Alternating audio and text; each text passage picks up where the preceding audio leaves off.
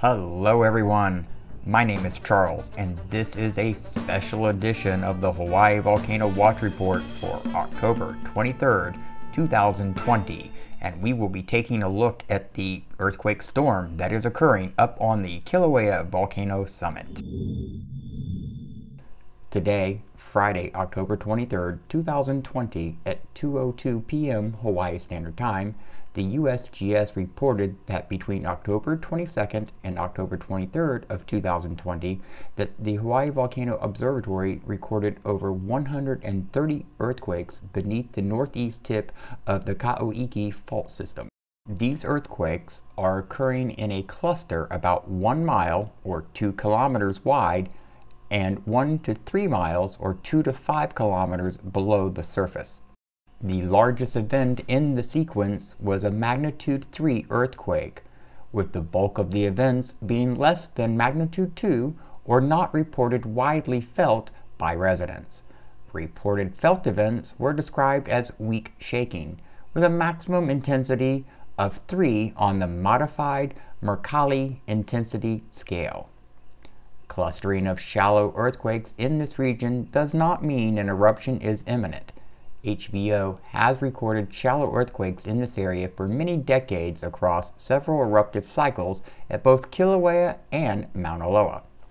Other monitoring data streams for Kilauea and Mauna Loa, including ground deformation, gas, and imagery, show no signs of increased activity. HVO continues to closely monitor geological changes, seismicity, deformation, and gas emissions at Kilauea and Mauna Loa volcanoes, and HVO will issue additional messages and alert level changes as warranted by changing activity.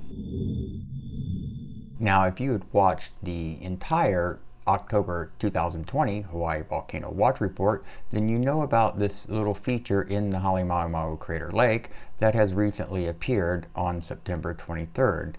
This video is from the USGS, which was filmed on September 23rd of 2020, showing an upwelling or potentially boiling area on the edge of the crater lake.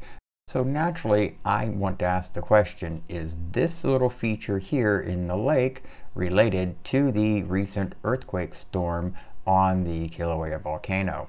And even though USGS says this doesn't necessarily indicate any eruptive activity, I wonder if it could be a small, very subtle telltale sign that magma may be returning to the summit.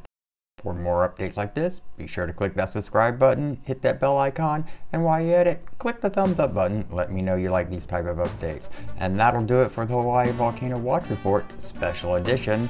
You have an amazing morning, afternoon, or evening.